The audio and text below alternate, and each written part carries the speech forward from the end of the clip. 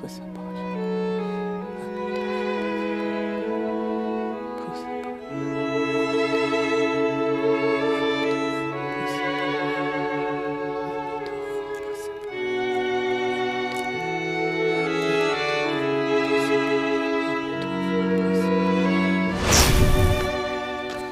老爷，太太来了。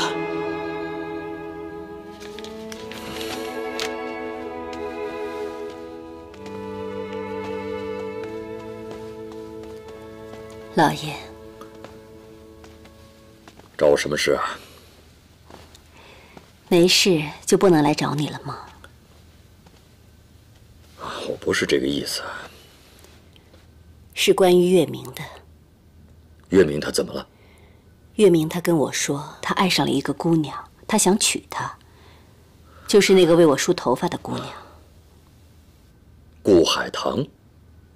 月明的心意十分坚决，他一定要娶她，如果娶不到她，宁愿去死。月明一直是我的心病，这么多年来，他一直封闭自己，不让任何人靠近。真没想到，他为一个女孩子动了真情。这不就是你一手促成的吗？因为月明的那张脸，为了你老家的面子和生意，你宁愿他永世都不被人所见到。好了，现在世人真的把他都给忘了，连你也把他都给忘了。一派胡言！我做的一切都是为了月明好。最初放出消息，说朗大少爷身染重疾，不宜见光，不是你吗？命令我们所有人，在任何人面前都不能提月明的事，不是你吗？好了，现在昆阳城上上下下，还有谁知道朗家还有个大少爷？不知道的，还以为一个养子就能继承衣钵呢。朗家不同寻常百姓家里，我们有点什么事，有千万双眼睛盯着。月明的事故，本来就对他造成了沉重的打击。我是怕公开之后，月明会受到更多的打扰和不必要的关注。这孩子的内心多脆弱，他的心里有多苦，别人不知道，我们做父母的还不知道吗？月明是个男子汉，我看他没有你说的那么不堪。我也想让他出来闯荡，别人说三道四，我可以在他的身边同他一块儿扛着。可他天天把自己锁在屋里，他有这个打算吗？那你倒是多关心关心他呀，你到他那边多走动走动不就好了吗？你看你啊，你和月轩的话就很多，比跟月明多很多。一家人说话还要分多跟少吗？你哪来的这么大火气？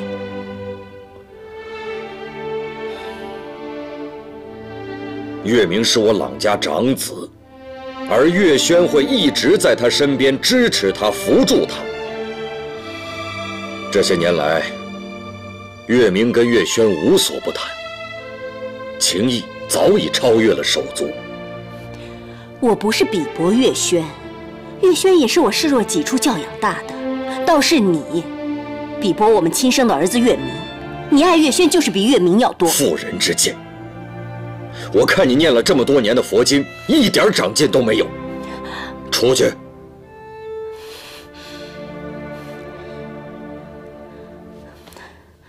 算了，我来找你，是谈月明的婚事，你打算怎么办？既然你早有所知，恐怕也早有打算了吧？我只想听你给句话，你是同意还是不同意？那位海棠姑娘，人才相貌都很出众，我当然不会反对。只是看她处事的魄力，怕是相当有主见。如果她自己不同意，恐怕金钱跟权势都无济于事。你看人倒是通透。不如趁着他跟你每日见面的亲近，你将月明的事一点一点地告诉他，以表示我们的真心实意。久而久之，或许可以感化。顾海棠这个女子自视甚高，万一她最终还是不同意怎么办？那我们就放弃，也不能勉强人家。那我们的月明呢？你想眼看着燃起的一点希望又化为泡影吗？当然不希望了。但是我们也不能欺负人家一个女孩子嘛。月明现在这样子，她确实配不上那个顾海棠。怎么就配不上了？他可是堂堂郎里春的大少爷。如果你是顾海棠的爹妈，你愿意将自己的女儿嫁给一个自我封闭、连门都不敢出的男人吗？反正我管不了那么多了，这是我们欠他的。自从那次事故以后，我看着他封闭自己，性格越来越闭塞，我什么都做不了。他渐渐长大，我一想到他要孤独终老，我真的没有办法接受。现在天上掉下来个顾海棠，他就像一把钥匙那样，可以打开月明通往外界大门的锁，我们绝对不能放过他的。难道你有什么万全之策吗？只有一个办法能让顾海棠答应婚事，嫁进我们朗家，生米煮成熟饭，那就8九不离10了。那你打算怎么做呀？这件事需要我们全家上下联手，对外密不透风，而计划的最关键点就是月轩。月轩？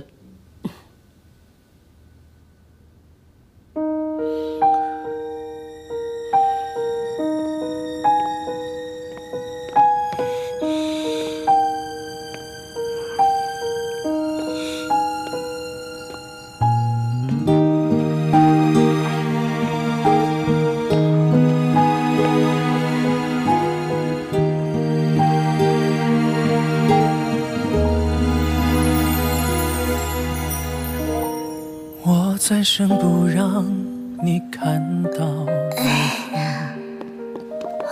哪怕我的痛再深，你从不。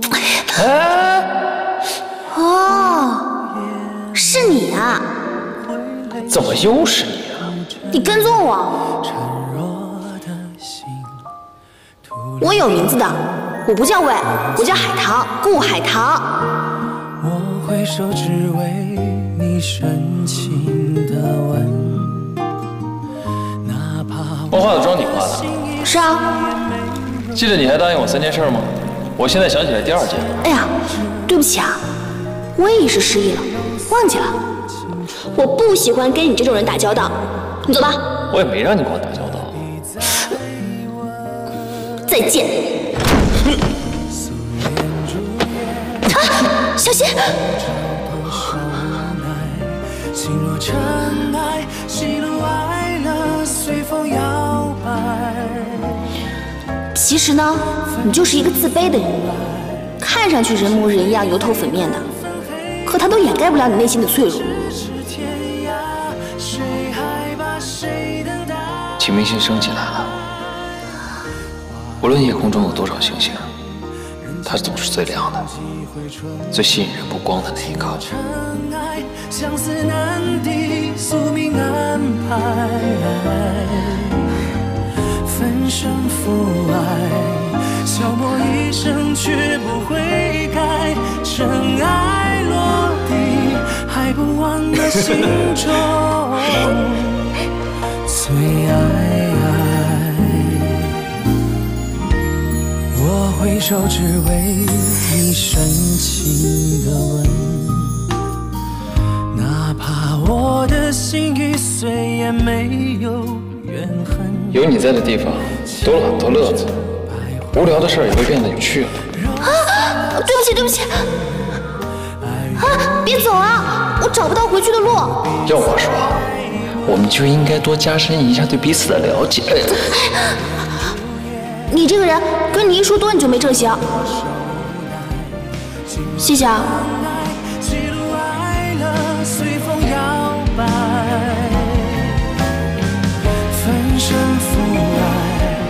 是是非非难分黑白，咫尺天涯，谁还把谁等待？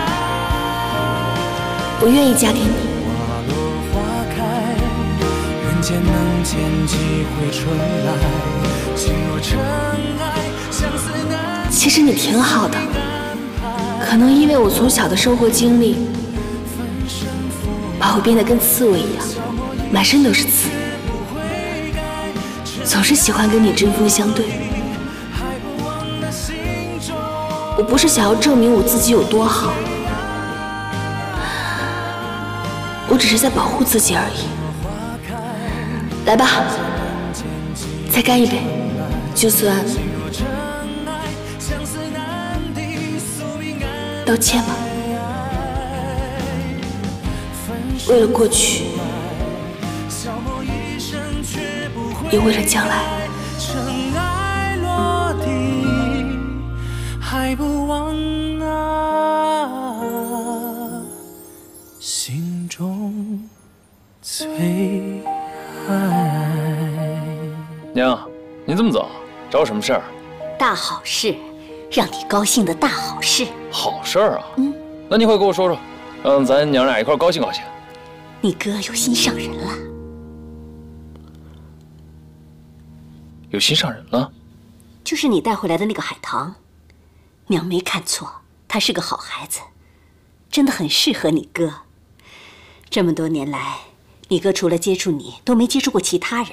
现在好了，他有了喜欢的人，他会因为他喜欢的人而换一种活法。打铁要趁热，娘打算尽早把他们的婚事给办了。你说这是不是大好事啊？是个好事。娘，海棠知道了吗？还没有，这不叫你来跟你商量一下。这件事情你要上心，帮帮你哥。我怎么帮啊？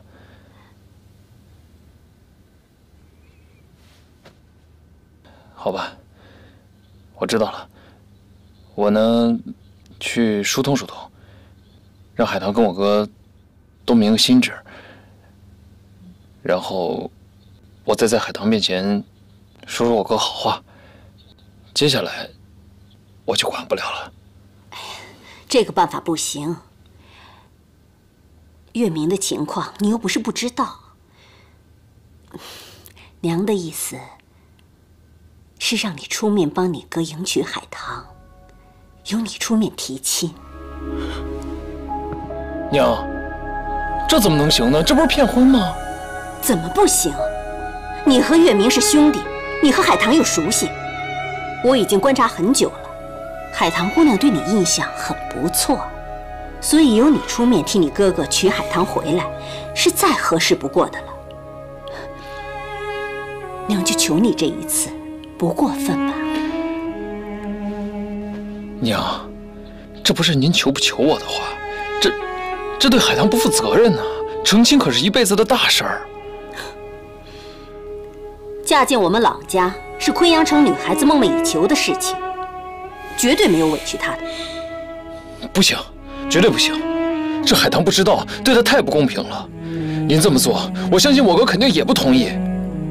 他已经同意了。娘，您这样太霸道，太不讲理了。您这样让我如何自处，让海棠情何以堪呢？您想让我哥自卑到什么时候？他如果真的喜欢海棠，让他自己去说去。我去找我哥。不准去！你哥哥什么情况，你又不是不清楚。你这样做，是要把你哥哥逼上死路啊！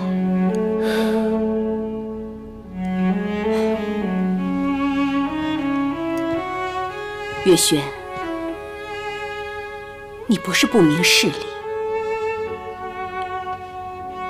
月明现在这个情况，你见到，你不心疼吗？他那么喜欢海棠，如果海棠嫁进来，兴许可以改变他的生活，你就不能成全你哥哥吗？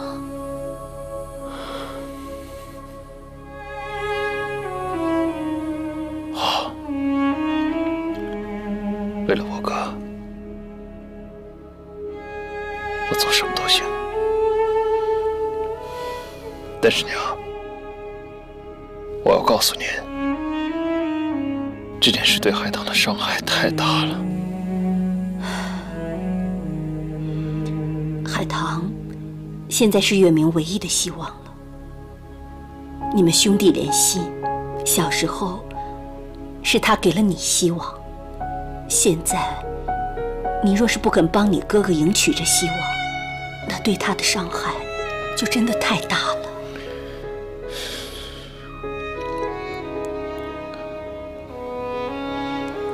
娘知道你委屈，对海棠也有些亏欠，但你放心吧，海棠姑娘进了朗家，她就是咱们全家的恩人。这丫头，我原就喜欢她，是绝对不会亏待她的。可这件事真的太荒唐了，我怕我做不到。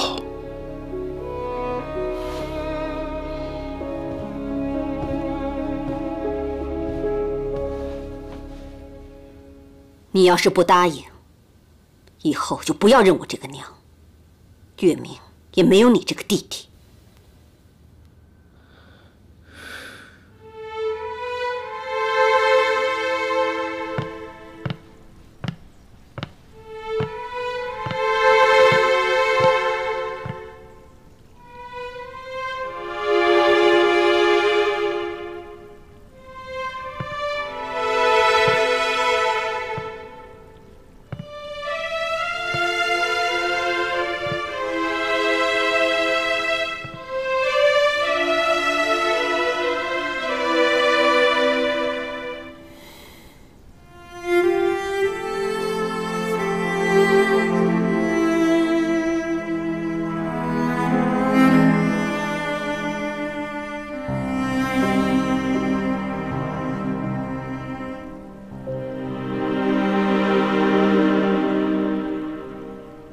他答应了。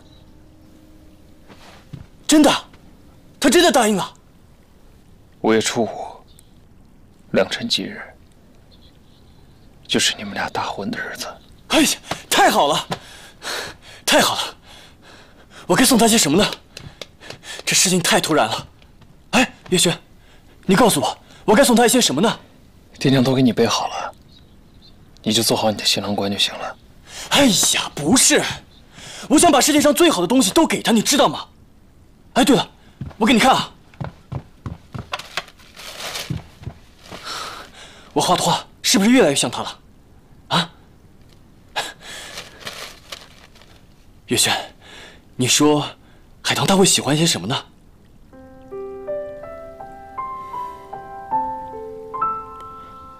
送他片园子吧，为他种的园子。园子？海棠不是那种喜欢金银珠宝的范式女子，她喜欢花草、自然，能买到的东西代表不了真心，所以我想送她片园子。好，好，就送他园子，我亲手为他种下的园子。谢谢你，月轩，谢谢。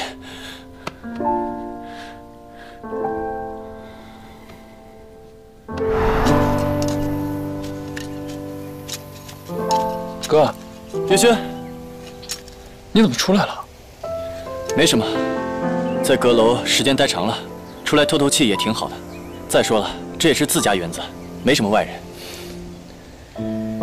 你在白天都愿走出阁楼，我真的很高兴。其实这并不难，对不对？哎，对了，你说这个土壤种海棠花怎么样？海棠花？我想把这个园子种满海棠花，送给他。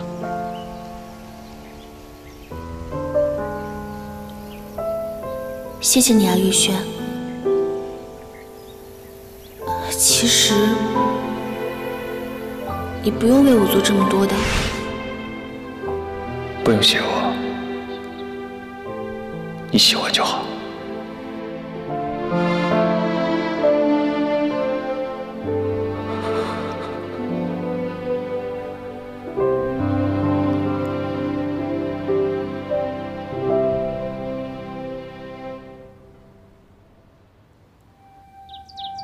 以后我再也不孤单了，因为这郎府又多了一位可怜的新娘——顾海棠。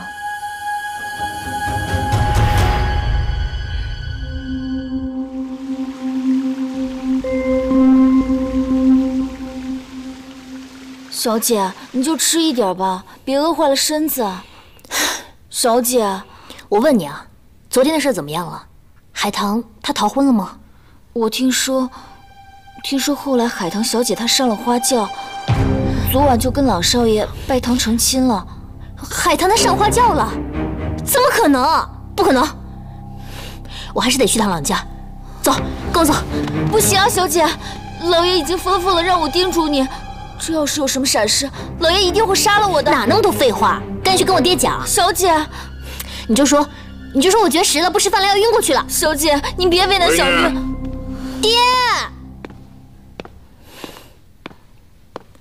爹，你赶紧放我出去吧，我现在必须去找月轩跟海棠。昨天海棠嫁给月轩了。不行。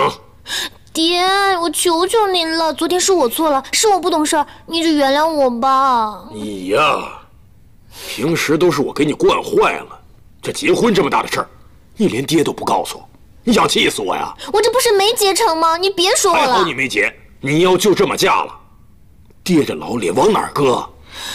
我是不可能再嫁给月轩了，他怎么能娶海棠呢？海棠居然一直在利用我爹，还有那朗家，他们居然不把我们龙家当回事儿，放着我龙府的千金不娶，偏偏要娶一个乡下丫头。爹，怎么办啊？你总是朗月轩的，他真有那么好吗？值得你为他动这么大心思？对，月轩就是好，我非月轩不嫁。爹，我求求你了，你一定得帮帮我这回。你怎么忍心看着女儿难过你不帮我呢？求求你了，爹，求求你了，爹。好，我这就带你去朗家，去替你讨个说法，行了吧？好，我们现在就走。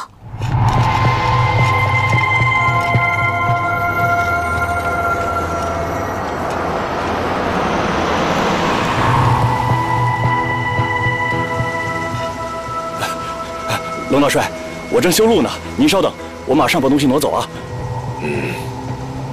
一会儿听爹的，你别说话啊。哼。请。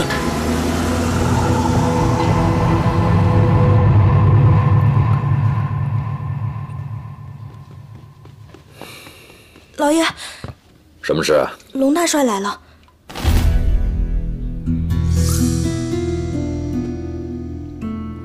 龙大帅来了，也没人通知我，有急事找我吗？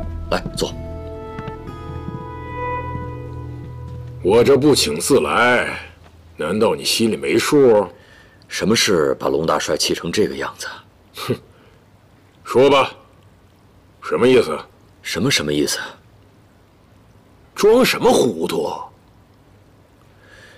你不把话说开头，我这话从何说起啊？你就绕吧，你绕得过去吗？哼！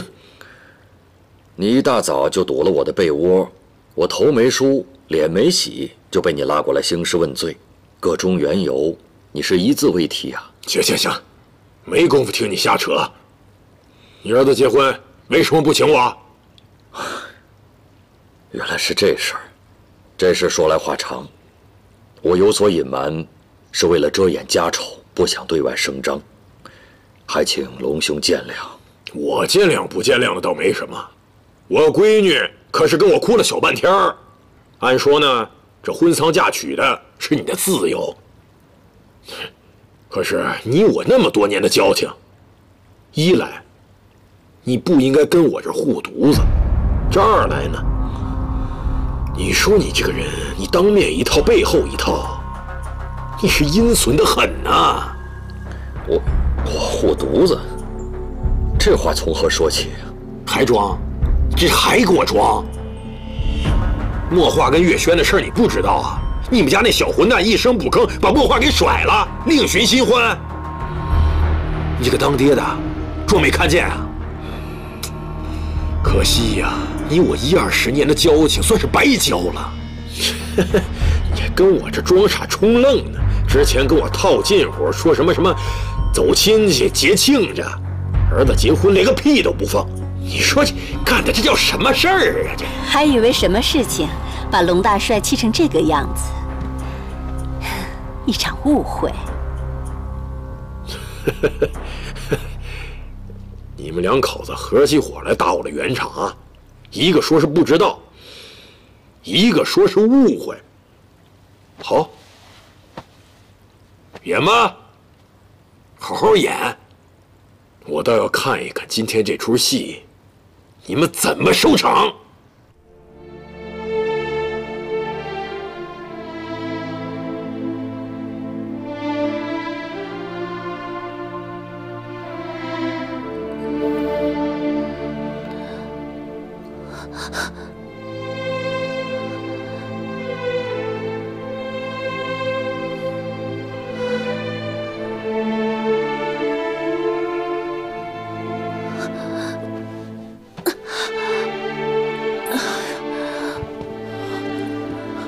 快点放我出去！海棠，你醒了，没事吧？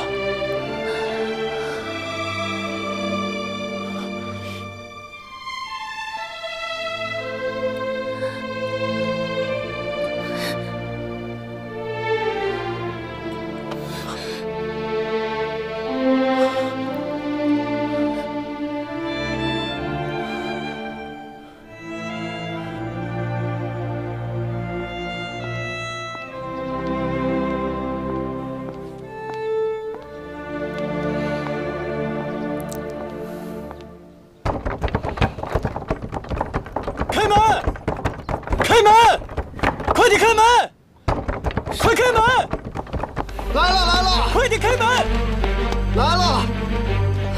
开门！快点！大少爷！快点！大少爷，怎么了？我要去找大夫。少爷！海棠出事了，我要找大夫。少爷！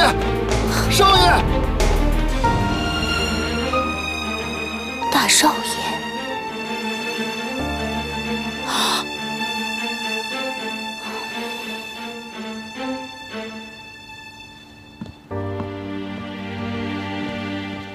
龙将军，墨画和月轩心心相依，青梅竹马。哼，这是我们两家修来的福分。我们朗家怎么可能不识抬举，不知道龙大帅的一番心意呢？这喜事可不是给月轩办的。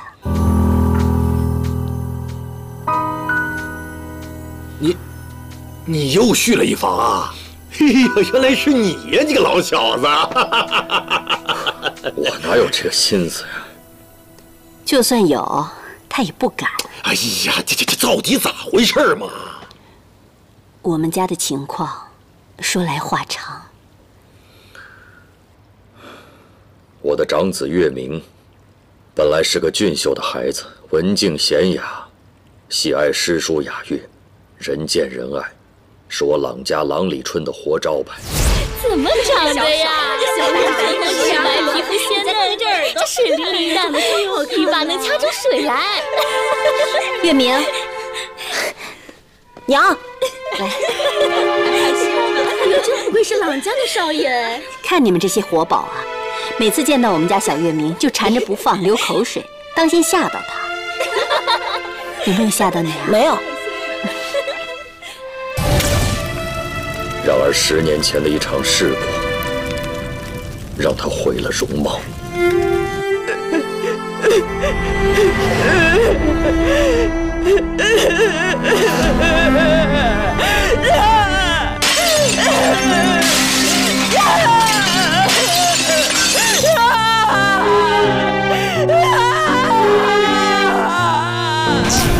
从此以后，他闭门不出，不愿见人。渐渐的，越来越孤僻自闭，把自己封闭在府宅深处的阁楼里。除了我们这些至亲，连府里的丫鬟都不曾见过他。几经劝说都无济于事，我们也只能由着他去了。说来惭愧啊，我们郎里春做的是颜面的生意，有这样一个面容丑陋的怪人，总是不好听。为了顾及生意，郎家从不主动提及郎大少爷。多年过去，别人都也忘记郎家大少爷的存在。老兄啊，我怎么从来都没听你说起过呢？家丑羞于提起，还望龙大帅见谅。哎呀，行，男大当婚，月明难得看上工坊里面一位女工，我们便竭力促成了这桩婚事。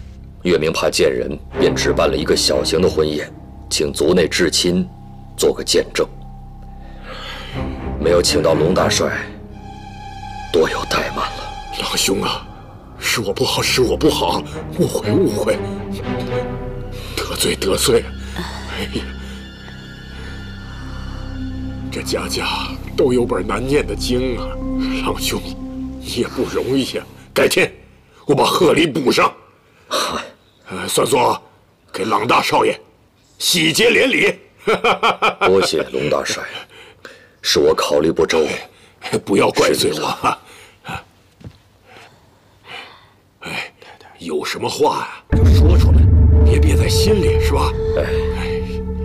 龙大帅，新婚第1天，府上有很多事情要打点，我先离开一会儿，您先跟我家老爷叙叙旧，一会儿留下来吃顿便饭。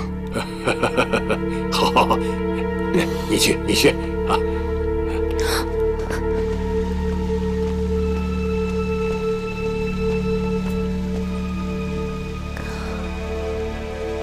哦，原来是这样。刚才阁楼里跑出来的男人，应该就是朗家大少爷。顾海棠全被蒙在鼓里了。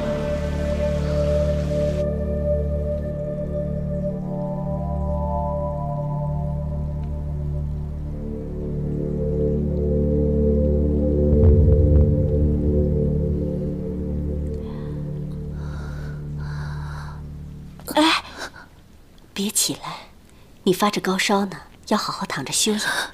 太太，你放我回家吧，让我走。哎呀，你看你这孩子，发烧都说起胡话来了。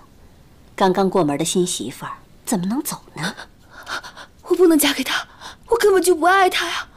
太太，你放我回家吧，好不好？是你自己亲口答应嫁给我们朗家少爷的，现在又何出此言呢？好好的伺候我们月明，保你荣华富贵。一个平民丫头，难道还看不起我们朗家？一个女孩子家，还容得你来挑丈夫？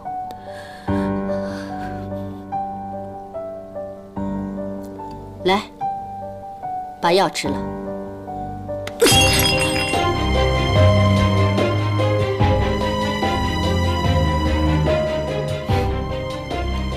刚过门的新媳妇脾气大，我可以理解。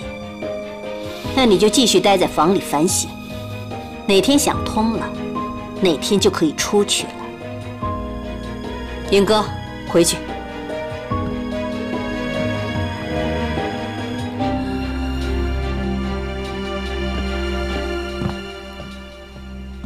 给我看着大少奶奶。是，太太。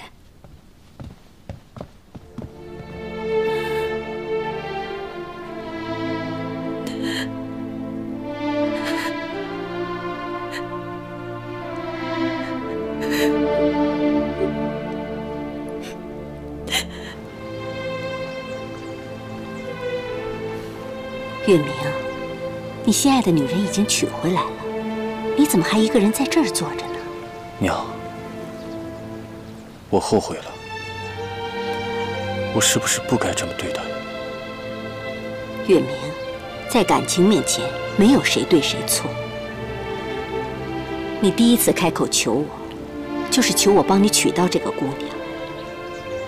儿子的心愿，我做娘亲的，一定千方百计的为你达成。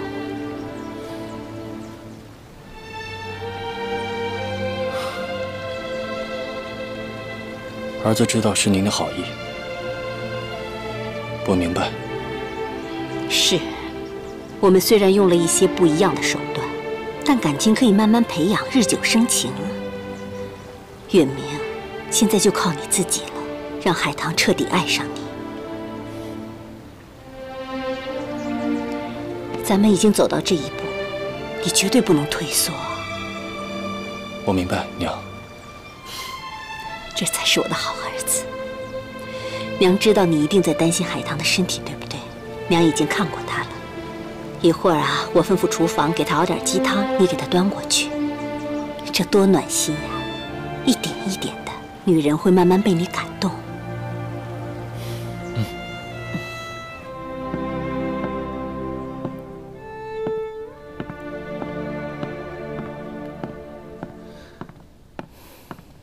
龙小姐，您怎么来了？我来找你们家大少奶奶顾海棠。大少奶奶她病了。病了？昨天还好好的，今天就病了。我去看看她。龙小姐，太太吩咐了，任何人都不得进去。她不是病了吗？我得进去关心她一下呀。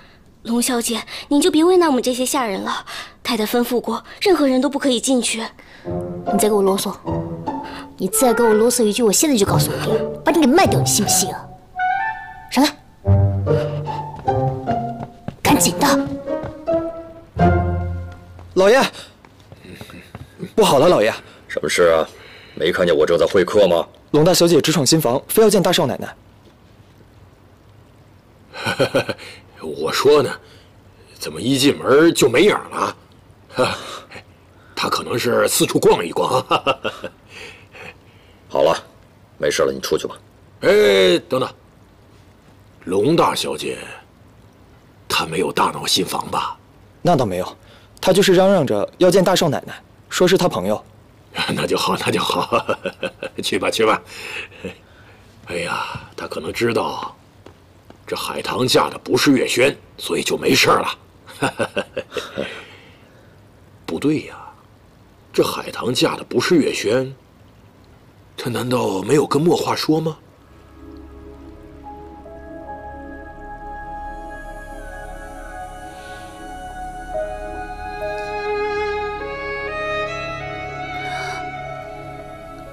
墨话，大少奶奶看起来不怎么样吗？墨话，你怎么来了？大少奶奶当得不错啊。你别叫我名字，你还拿我当朋友吗？事情的真相我已经知道了，你不用在这跟我逞强。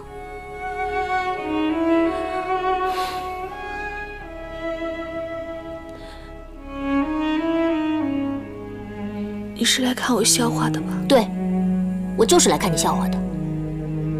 你这叫自作孽不可活，你怎么能这么对我呢？我怎么都想不明白，你居然会这样做，你知道吗？我伤心的哭了整整1个早上，不仅是因为我失去了月轩，更因为我失去了我最好的朋友。你要是喜欢月轩，当初你为什么不承认啊？还口口声声答应我会放弃他，结果还是上了那个花轿。咱们姐妹之间怎么就不能有一点坦诚啊？我还是不是你朋友了？我当然把你当成我最好的朋友。墨花，我承认，我是喜欢月轩，可是我真的把你当成最好的朋友，你知道吗？我之前都已经决定了，放弃我对月轩的感情，让你们2个在一起。可是当时的情况你不知道，我看到我娘给我做的那个嫁衣，看到她高兴的样子，我实在是一时不忍心。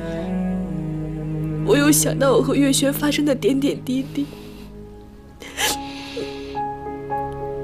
我真的不知道到底该怎么做。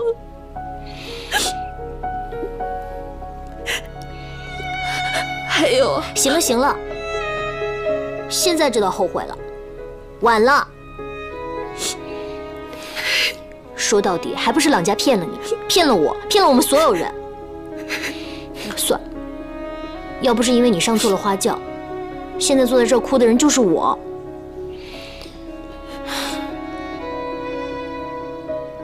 你看看你现在的样子，你能不能振作一点啊？你知道吗？我真希望这是一场梦。当我醒来的时候，发现这一切都是假的，那该多好啊！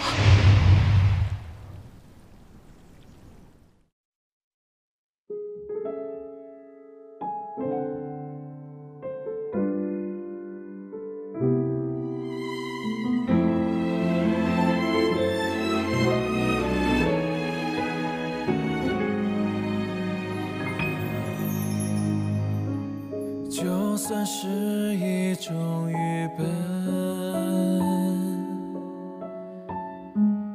也相信有点可能。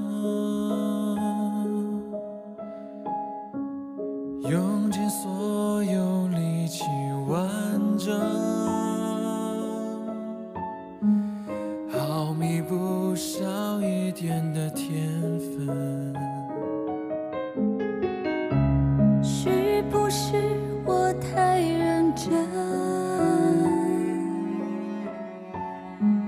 对于爱情太虔诚，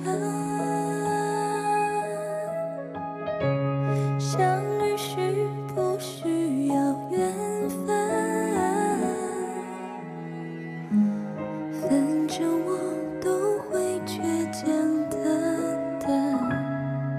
想问你会不会遇见过我这样的男人？